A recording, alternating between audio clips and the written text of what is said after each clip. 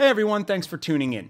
This week, Microsoft announced a new product that's going to be added to the Microsoft 365 product line. It's called Microsoft Lists. Now, essentially, what this is going to be is a tool to keep track of large projects with teams. So it can be used as a project manager, it can be used to keep track of a product launch, a website launch, a content calendar, an inventory, or track any other kinds of assets.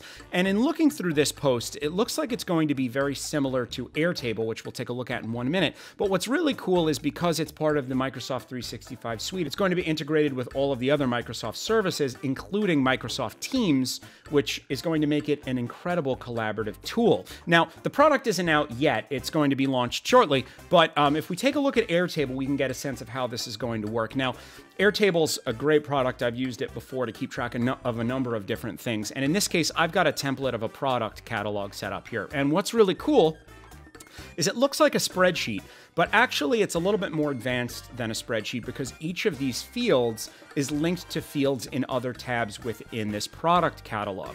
And what I can do is I can open up any one of these rows as a record and get all of the information for that record. So we can see that this entry is a bookshelf. We can see it's under the type bookshelf. It has an image. It has a list for the vendor and a bunch of other information. And if you notice, the vendor listed here is Box and Cask. Well, if I go to the Vendors tab and I open up the record for Box and Cask, I can actually now see all of the products related to Box and Cask. So the items in the furniture list are linked to the records for the vendor. So all of these fields interact with each other, which is really, really cool.